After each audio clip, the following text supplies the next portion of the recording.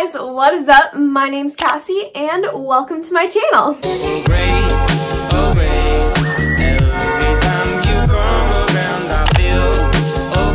Today I am coming at you guys with the most requested video I've gotten in a while.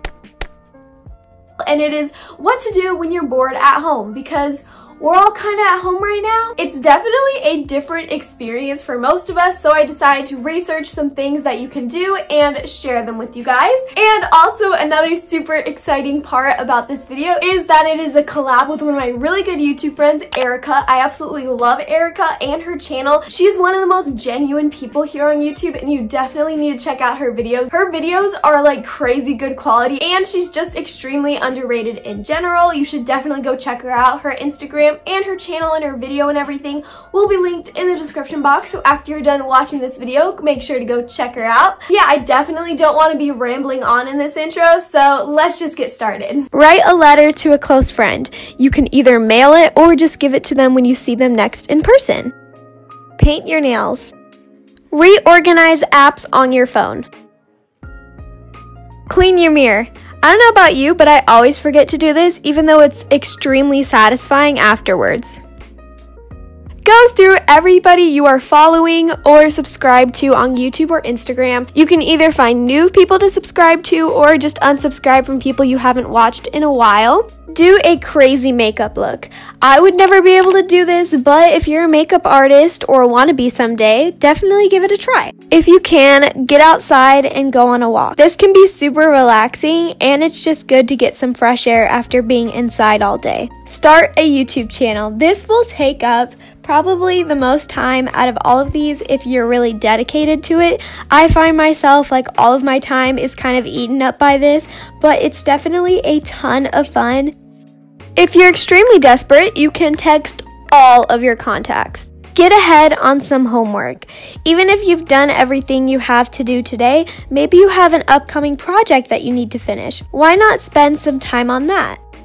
Find new podcasts or listen to podcasts. You guys all know how I feel about this. I absolutely am obsessed with podcasts, and if you ever need podcast suggestions or you have some for me, definitely comment them down below because I'm always looking for new podcasts. Practice or learn a new instrument. Whether you have a piano in your house, try learning some new songs or learning some new songs on the guitar or the ukulele, whatever you have around you. Okay, this one might be my favorite. Go ahead and binge watch all of my videos and Erika's videos. You can even go back to my videos 4 years ago. They're pretty cringy.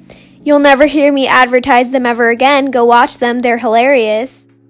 Go through and clean out your backpack. I feel like this is a really good thing to do right now, so when you go back to school, you can have a fresh start. Go through all of your emails. Me personally, that might take hours and hours of my time because I have thousands of email notifications that I have yet to go through. Go through your closet and get rid of old clothes. I actually have a video on this and it will be linked in the description box if you guys want to check it out.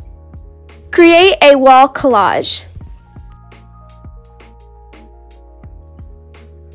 Do a face mask. I don't know about you, but I always have face masks in my room that I always tell myself, oh, I'll get around to it, like I want to save it for something special.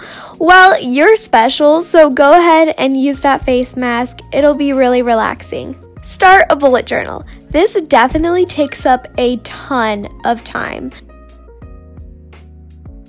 Watch the sunrise or the sunset with no distractions.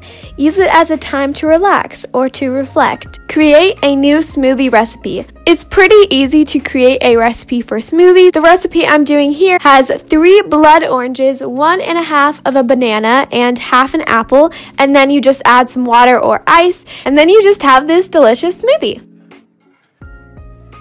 Learn a new language. This doesn't have to be a huge deal. You can just learn a couple words. I personally use Duolingo from time to time, and I would definitely recommend it.